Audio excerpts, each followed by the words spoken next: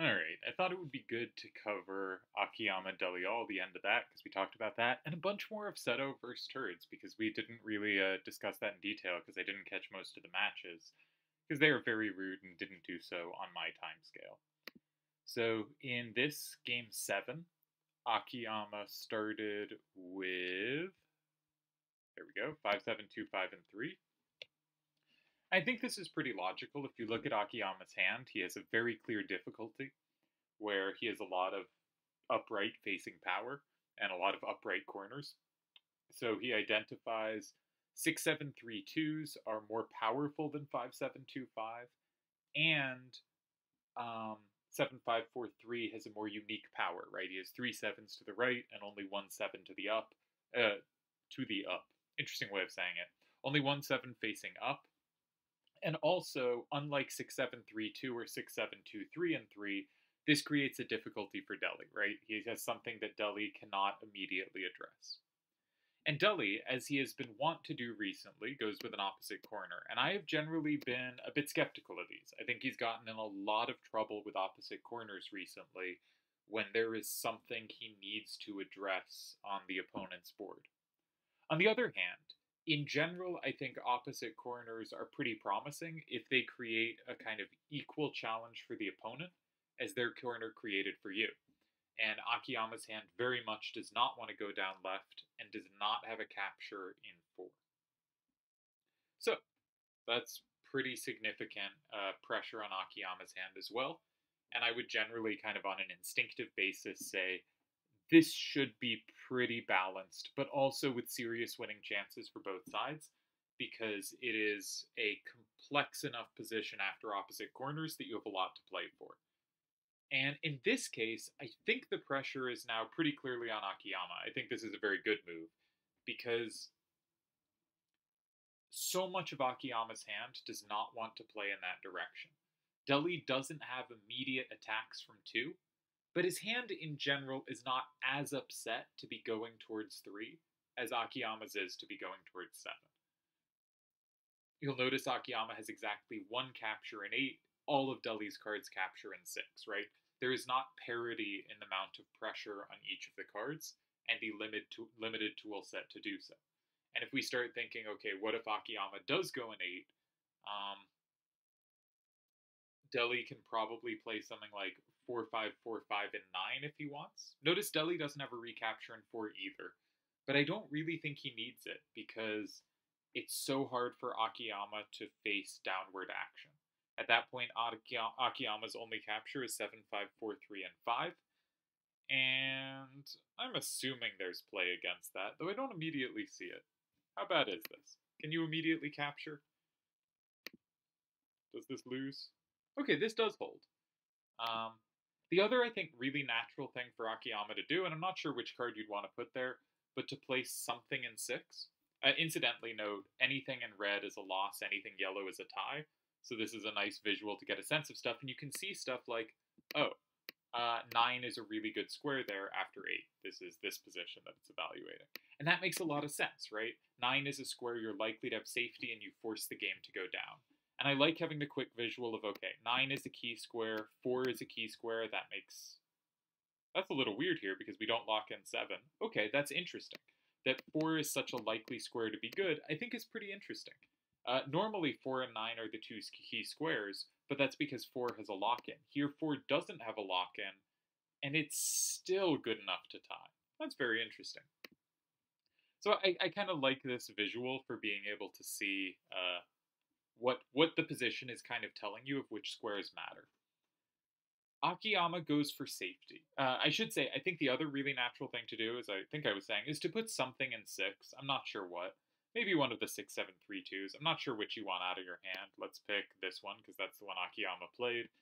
I think this seems pretty natural. Let's see what the computer says.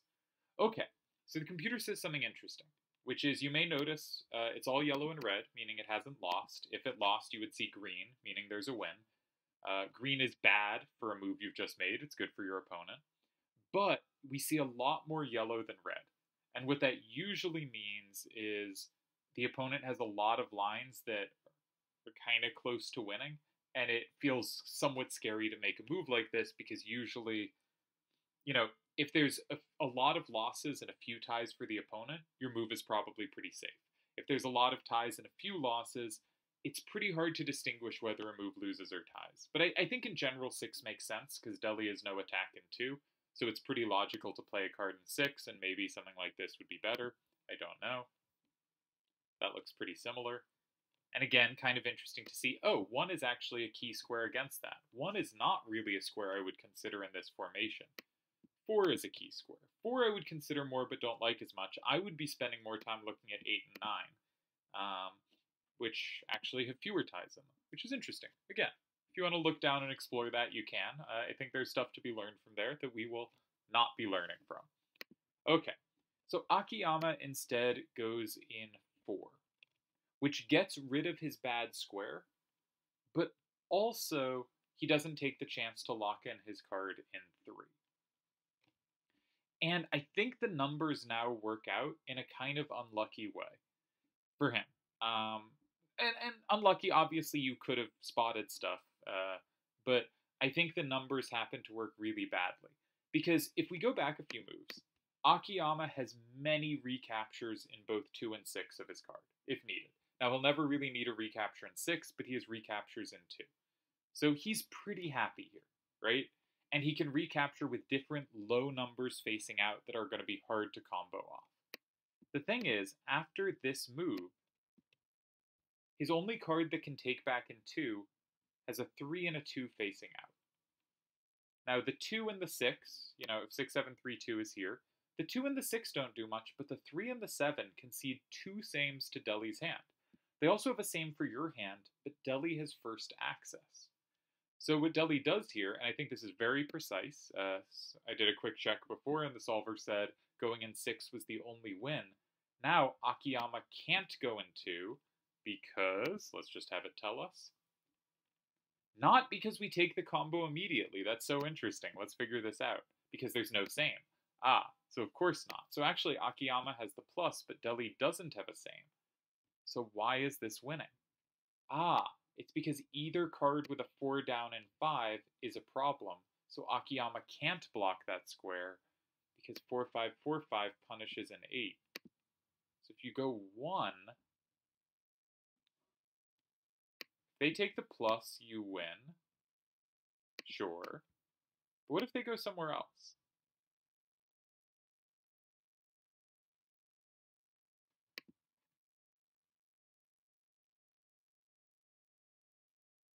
Why am I being completely oblivious? Oh, that flips. There's a plus and 5. I missed the plus and 5. That's what I was being oblivious to. And this only flips one thing back. Jeez, can't calculate 2 moves. We're struggling here. So yeah, really nice calculation that this plus and 5 would be critical. Rarely does that plus matter. I thought this was because it was a setup against 2, but I forgot no same. So it is not a setup against 2. Oh, interesting. I really should have checked this in any depth at all before starting to make a video. So yeah, 6, 7, 3, 2, and 2 doesn't work. And if that doesn't work, this is quite dangerous. I guess a natural thing to do might be to go here. But if you go here, you're running out of power to do kind of anything at all, right? You no longer even have an attack against 7. So, I mean, even a move like here looks like it should be enough. Again, if you take, there's the problem of this, which I now understand. Flips 2 cards, not 1. Okay, that one didn't work. Fair enough. Where's the win? Nope, there's not a win here. Sorry, where's the win here? You go in 2 or 5.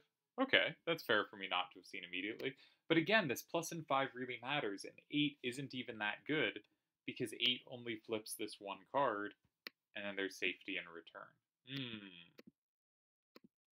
Yeah, oh, tricky stuff. Yeah, maybe this game deserved the full time of, like, me watching and being able to comment, rather than my, like, hopefully it'll be simple to explain in the aftermath, having not looked at it in advance. Seems not to be. Tricky game. Tricky calculations here. So Akiyama ends up going in 5, with the hope that I guess 3, 4, 7, 7 can sweep side to side. But his problem is he can just never take this 3, 5, 3, 7. And whatever card he keeps for the bottom either has up power or left power, but never both. It never gets a double capture. So at this point, Akiyama decides to lose in style, which is classy, and goes down 9-1. So Deli wins the series 2-0 and advances to the semifinals, where he will meet a player that I think we shall look at some of their games. So I did cover a little of Turd Seto, but it would be nice to cover more.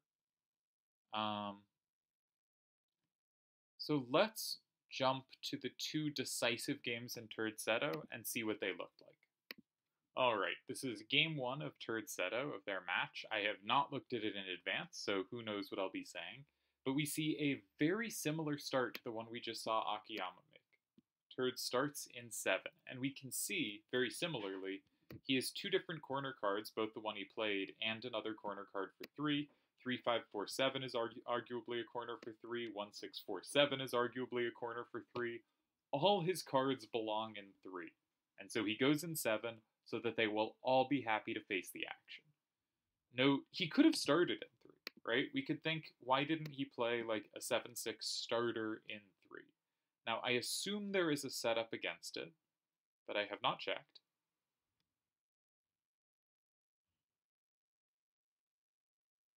I should make sure I have the hands right.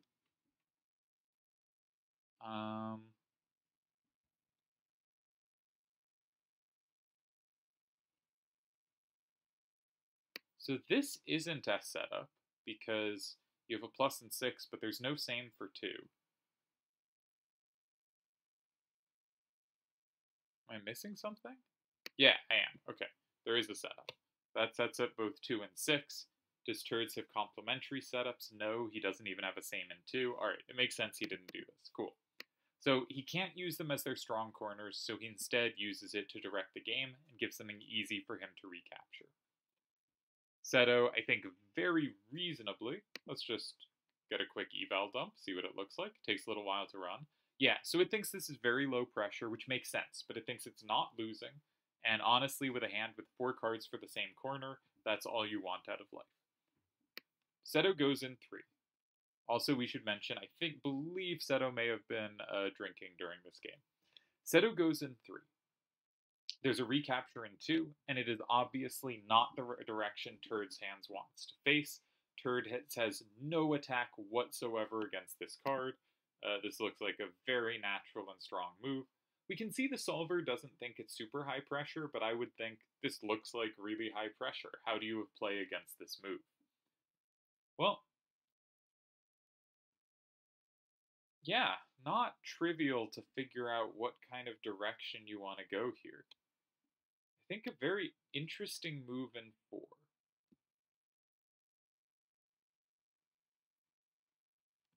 So if Seto goes in 8 with 3-6-6-4 or 4-6-1-7 or 1-6-7-4, if Seto goes at 8, Turds has 2-2-7-6 to cover. So he has spotted, yeah, okay.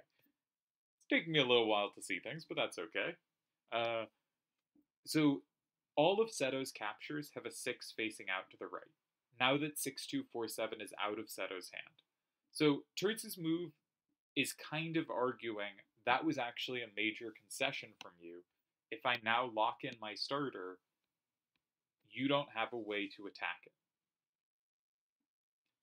And if we look at cards Seto might put in 1, he doesn't really have good cards to put in 1 either. Right? Anything with a 6 there is susceptible to combo, as we know, though 2-2-7-6 now uses its other 2 to combo. But he doesn't even need to use 2-2-7-6. He could save that for later. He could use 3-5-4-7 to combo anything with a 6 facing out from 1. He can combo anything that would naturally land in 8. Seto's only card that doesn't have a 6 to the right is a 5 to the right, and if that lands in 1, he can combo that as well with 3-5-4-7. So 3-5-4-7 controls 1, and 2-2-7-6 controls 8. 2-2-7-6 also does a really good job controlling 1, but it's really good that you don't need it to, because A, you want to have different cards for other roles. If you're too reliant on one card, they can play in one square, force you to use it, and then they have access to the other square. And 2, 2, 2, 7, 6 landing in 2, punishing 1 is not actually that great, because 3, 6, 6, 4 could reply in 5. So I guess the question is, should Turds... Blocking 4 seems like a really good idea. Should he block it with 1, 6, 4, 7 or 4, 6, 7, 1? Those seem like the two extraneous cards in his hand, and I'm excited to see if he finds nice use for 4, 6, 7, 1 going forward that 1, 6, 4, 7 could not have done. Okay, so from Seto's perspective, you don't really have a way to engage with Turds' board. So, I think the natural thing to do is build out from your own safety, either going in 2 or 6. Now, if you know me at all, you know I have a massive preference for 2 in these positions. And I notice that if we play something in 2 with a 7 down, maybe we can land 3, 6, 6, 4, and 5, right? We set up a combo in 5 that is not shared, and not only does that not set up our opponent in 6, they do have a plus wall, but they don't have a plus, right? That's really important. They don't flip 3. It does set up a plus for us in 8 with 1, 6, 7, 4. Maybe not a plus we can use. So I'm not sure about this, but my instinct would be something like this, setting up 3, 4, 6, 6 both ways. Now it does give 4, 6, 7, 1 really good use, and it might just be that something like this, 2, 2, 7, 6, dominates you too much. But I think it doesn't. You can't use that card because there's a... No, there's not. There is a plus, yeah. I can add. I can totally add. This looks like a tie to me. So I think, let's see if I'm wrong. 5, 5, 7, 1, and the only tie is 4, 6, 7, 1, and 1. So I think that would have been a nice way for Seto to play. Let's see if there's anything better. There is a win here. So the correct thing was to build out from 6 with 5, 5, 7, 1. Now, Seto chooses a different card for 6 in 1, 6, 7, 4. But Turds has really good side-to-side sweepers, as we've seen. I'm going to sneeze, excuse me, I'll pause. It's sneezing season for me. And so Turds blocks 5, and suddenly 3, 5, 4, 7 and 2, 2, 7, 6 dominate. Seto has such a hard time. He can't ever play in 1. He has to go in 2, or he gets comboed in 1. If he goes in 2, 3, 5, 4, 7 just takes him unless he goes with 4, 7, 1, 6. But if he does so, the problem is he has no captures on the bottom rank. Yeah, just no captures. And this is just lost, all of a sudden. He ends up going 1, walking into the combo in 2, and then going in 8, walking into further combo. It only flips 2 extra cards. He loses 6-4. But there's, I think, nothing here. I think this is just a win. It's a kind of remarkable turnaround, where I'd be really drawn to 2 here, but actually 6 was the key move. And so our question is, why does 6 work when this didn't? Why is this now winning? And I think it must be that 1, 6, 7, 4 has this plus wall in 2. There's a combo setup. And so my guess is... Also, it comboed through, so 4, 6, 1, 7 now has these plus walls. If we look at the game, he did put a 7 down, right? But 2 isn't flipped, so it never combos through. So I would guess the key here is 5, 5, 7, 1 with the game continuation. Now, there are, of course, other lines you could try, but they all apparently lose. The game continuation, it forces a combo. Suddenly 4, 6, 1, 7 is amazing down here, and the combos back don't matter because the 4 doesn't overpower either of the 7s. That's going to flip at least 3 cards and maybe stuff up top. There might even be multiple wins here. Yeah, there are. You can start in 8 or 9. Simply 4, 6, 1, 7, and 9. Even though that can be flipped, we now get hit with the other combo, the 1, 6, 7, 4 staying in the hand was key. Very interesting. I mean, this is a really hard position to play. I think I would play in 2, probably with this, is most likely, and Turds would have played here, and we would have tied. Seto came much closer to the winning move, but the winning move requires walking into extra combo potential. Note the solver also said this was a win, and the point is anything you take with is weak to the huge combo chain.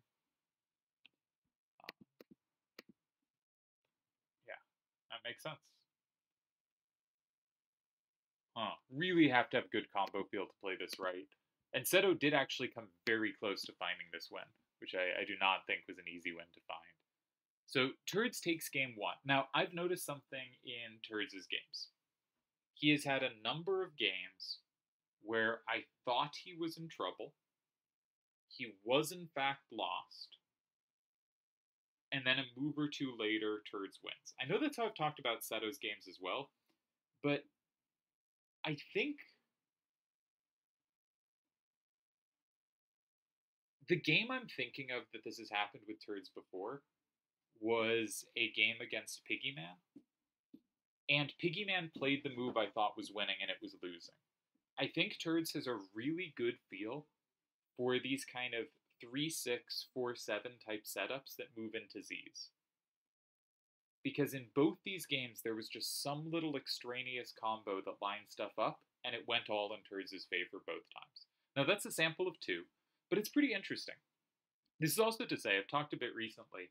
I think one of my weaknesses is when I'm lost, I am not good at providing resistance.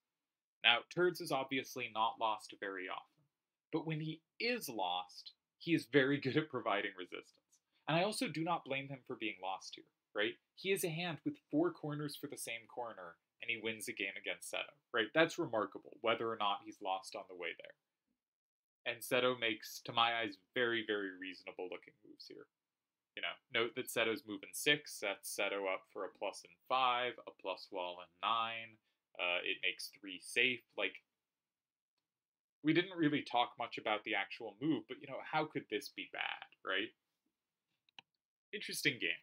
All right, we're going to skip to Turds' other win in the match. We did a little coverage of games in between, but I guess today is just showing decisive games. All right, I didn't list the game number here, but it was technically game number 10. The one game was a timeout, and they agreed to replay. Though Turds was actually winning in the position they timed out as well. I think Seto forgot that S wasn't in play, which I can't really blame him for, because last time I played Seto, I forgot that plus wall wasn't in play. Now, I think I would have lost that game anyway. I completely collapsed in every sense, and he played well. But, you know, can't blame someone for forgetting a rule. Anyway, there was a timeout there. They agreed to replay. But technically, Turds did win this match 3-0, which is unbelievable. I mean, technically he won 2-0, obviously. But in a way, he won 3-0. So Seto started in 5. And I have kind of opined quite a bit that Seto is unbeatable except when he plays in 5 early. Now, if we look at his previous loss, he did not play in 5 early, proving me wrong. However, his timeout position was from a poor move in 5. Of course, it was poor because he thought he was setting up the same and it wasn't, but, you know, ignore that. That's fine. We'll pretend it fits my thesis. And this game, he goes in 5 early, and Turds is eventually able to win. Now, Seto's hand kind of is a 3-corner hand, or a 4-corner hand if you count 6, 4, 5, 3 for 7. But the corners are a bit clunky together. It has a lot of 2s and 3s to the right. Like, it looks like the cards are more powerful than their synergy together, to my eye. On the other hand, Turds' hand on the right also isn't any great shake. Some nice 7-6s, not particularly well aligned, but not terrible or anything. Yeah, looks like normal hands. And Turds goes in 2. Now, my instinct is when you meet a center starter in 2, or in 8, you are saying, I want the game to be up-down. So does Turds control the up-down? And he does in fact control 7s down in both 1 and 3 through pluses, right? 1, 6, 7, 4 can plus a 7 down in 3, and 3, 7, 5, 4 can plus a 7 down in 1. What about 6s down? Well, 7, 6, 3, 2 gives good control of that. All right. This wouldn't have struck me as hands where you'd really want to be making the game up-down, right? Both hands have a 7 up and a 7 down, and it doesn't strike me as like, ah, yes, I have an up-down advantage. Seto goes 1. Maybe he just missed the plus and 4. I don't know. Messy match from Seto, clearly. Uh, on the other hand, he just won Ultimisia, playing absolutely perfectly, so, we can excuse a messy match here. Now, when Turds does this, there is a big combo chain, right? If you have combo potential against any of these cards, you combo all of them. Now, there is currently no combos on board, but anything that you set up is really dangerous. But is there anything to set up? This, for instance, sets up 6, but it doesn't set up anywhere else. Oh, I'm curious to see what he tried here. He played 5, 6, 6, 1, and 7, which does set up 8, so Turds presumably has to block 8. And he does, walking into a plus wall, but the plus wall doesn't hurt him, and 6, 3, 5, 5 is dead at the end. Sure. So Seto keeps the card that has more capture potential. Wait, what? Yeah, okay.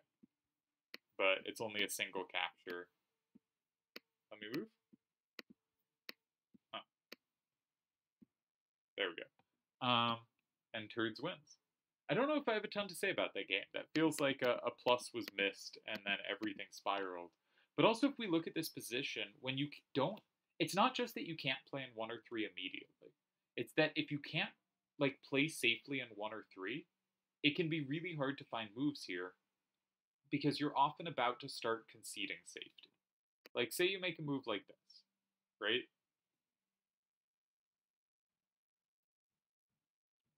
They have potential safety here if they want it. They have potential safety not there, but here if they want it, right? There's a bunch of safety for Turds that Seto doesn't have.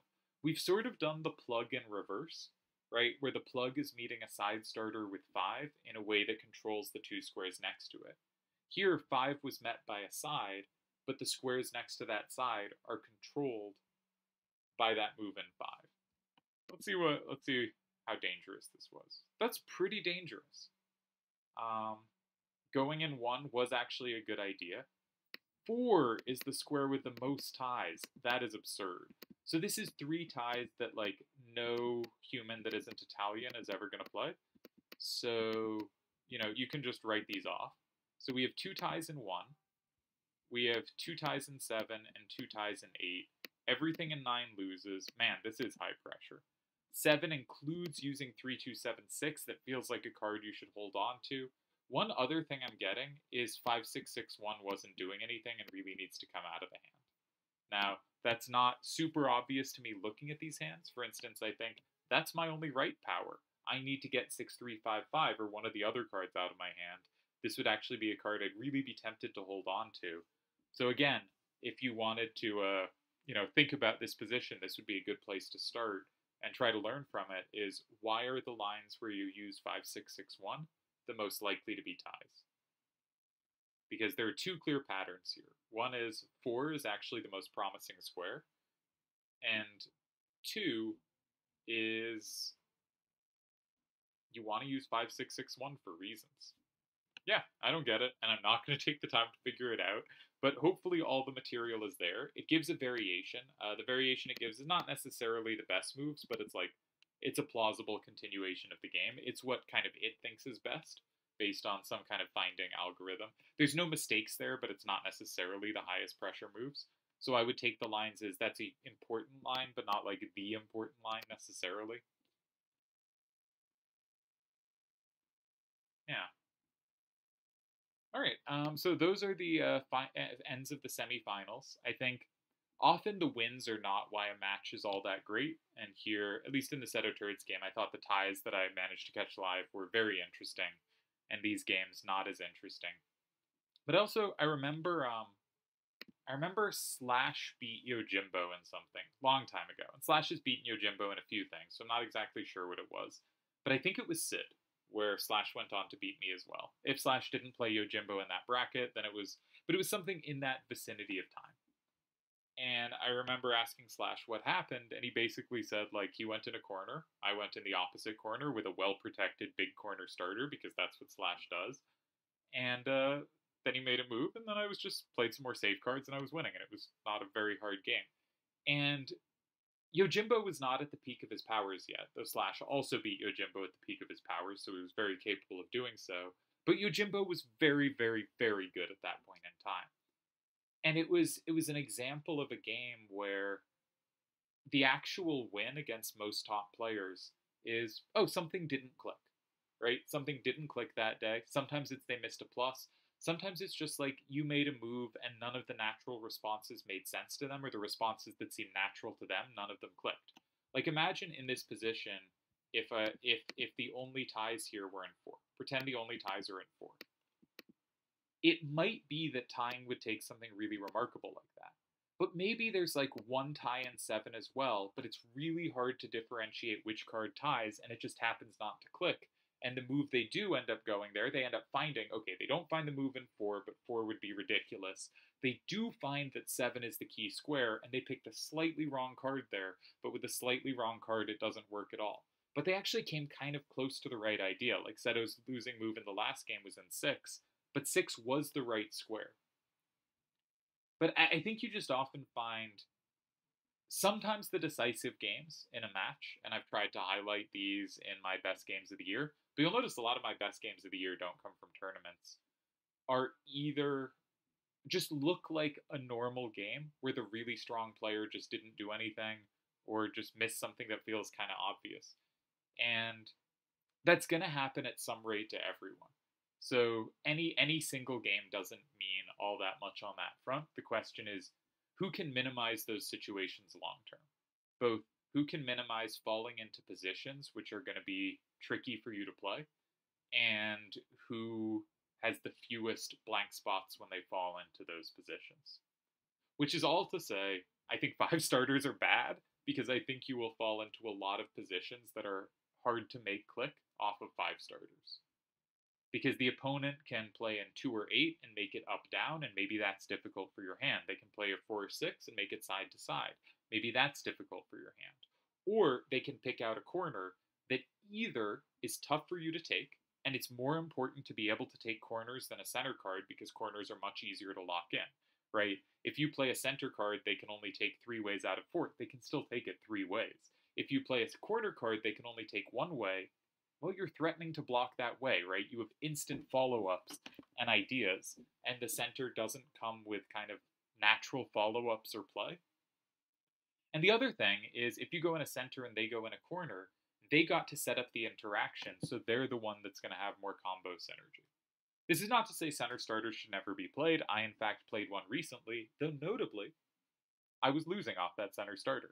I didn't end up losing that game, but it was a game versus Metis, and I should have lost it. Though I thought the best move was the one he played, and then I found a miracle tie. So we both actually thought his move was winning, and then I was just very lucky. So, point is, I think I love the center attack. I think it's a fun way to play.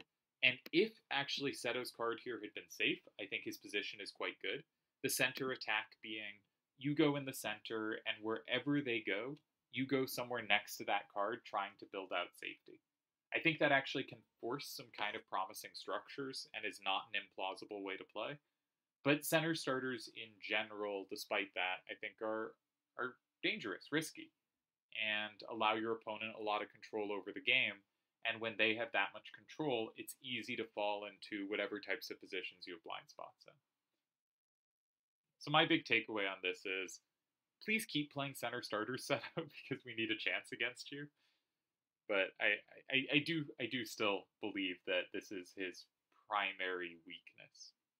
On the other hand, Turds appears to have no weakness at all at the moment. Turds played just fantastically throughout this match and has been really good right now, but will face Delial in the finals. A storied finals. Of course, they have met a bunch of times. I did a video at the very start of the return about their rivalry. The only time they've met recently in a major was in the Cosmos, that's what it is, the Cosmos finals, which is the other tour finals. And Turds won twice in closed, and Seto won once in open. Deli won once in open. So Turds ended up taking the title there. This one will be an open, which you might think, given that, favors Deli, and probably does, but like Turds has been playing incredibly in open. And I think it's going to be a really good, even match, and it's fun that it's 3 games. And the one downside is the rule set is horrible and needs to be changed, so maybe it will actually just be awful. But if it's not awful, it will be great. Do we have anything else to say? Yeah, if you were a bookie here, right, you have to make Delhi all favorite, but I don't think it's big favorite, right? I think it's more a 55-45 or 60-40 than like a 75-25 where we all know he's going to win. Best of 3 tends to give a slightly bigger advantage to the favorite, but it's not actually that much. Like, if you had someone as 60-40 favorite, I think best of 3 mathematically makes it now more like 65-35, which is not, which is some swing. More a bigger sample helps the favorite, but not as big as you might think. And also, it might be closer to 50-50. I don't know. Delhi played awesome versus Akiyama. Spectacular match. He played quite shaky versus Cliffy. Turds has, I believe, over the course of the tournament, played more consistently well. But Delhi, as is Delhi's wont, has been kind of swingier, right? Fantastic against Akiyama, shaky against Cliffy. Probably been a little shakier in open results overall of recent. I don't know. Obviously, I love them both. I want the best for both of them. For legacy concerns, I guess I'm supposed to be rooting for Turds because if Delhi wins this, that is his 8th major, and he will become the only player of all time with 8 majors, passing myself and Yojimbo. On the other hand, I think that would be pretty great. I think Delhi with 8 majors is kind of like, if there's one player that should have the most majors, doesn't it feel like it's Delhi? And I also, the other thing I'd really like about Delhi winning this is Delhi has already won the biggest variety of tournaments of any of the players, right? He's won Open SEs, he's won Open Triad Wars, he has won Team Rhinoa, he has won one of the all-closed tournaments, of which there weren't very many, but he won one of them, Onion Knight. He has now recently won TTAC, that was his most recent title. He has won TTN tournaments. Delhi has won the most tournaments of different formats. But this, an open random tournament, is a new format, and having Delhi as the first winner, I think would really fit in his streak of he has won every type of tournament, and he will, if he wins this, have won more tournaments than anyone else. On the other hand, if you look at Turds, Turds was a good player who then broke through with a great performance in Vincent. He was very strong for a few years after that. He would say he dropped off a lot, but if you look at the players he went out against in tournaments, his results were actually still quite good given the opposition. Then he trailed off for a few years, and then he came back kind of late in the site's initial run and was very good there as well. But in the return, and some people have called him most improved, and I think he was always very good, but I think he's really shown in a way where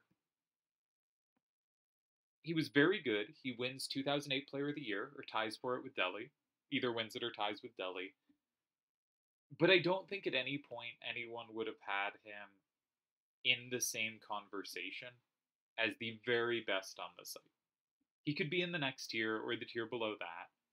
But I think, I've kept track of results for years quite well, and he's really right up there with the best, the very best. And he wins Carver in the return, and that's a kind of weird tournament. Like, I'd value Vincent much higher than Carver. And then he wins Cosmos. Now, Cosmos has a bunch of closed, which he does very well in, but again, I'd value it lower, right? Carver, he beats Villalva in a really tough finals where Villalva played so well in game 1, and really well in games 2 and 3 as well. So a really tough finals there, but the rest of the path is nothing. And then he wins Cosmos, which is for me a kind of hard tournament to judge. If he wins Kefka here too, he will have won both Tour Finals tournaments. He will reach 4 tournaments won, becoming. Do you know how many players have won 4 tournaments? The count is very small. He will be the 5th player to have won 4 tournaments. I often say that Mount Rushmore is Delial, Seto, Yojimbo, and myself. For tournament results, of course, you might argue other people for other things, and Doc Evil does have a case to be there. Turds will be the only player not on Mount Rushmore with 4 titles. If he wins this. And that would be really cool as well.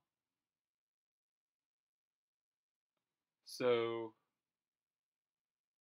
yeah, I think big for both, but already making the finals is great for both. You know, a finals run is never a bad result for any player, despite the fact that a finals run is inevitably the most heartbreaking result for any player, right? Any finals result did great, and you have, done phenomenally, no matter what your average performance is. But it is the most heartbreaking. Anyway, nice to see these two. I don't think I have too much more to say on Legacy. I've babbled on quite long about kind of nothing. But fun to see these two in the finals. I wish they both could lose. And yeah, that's about it.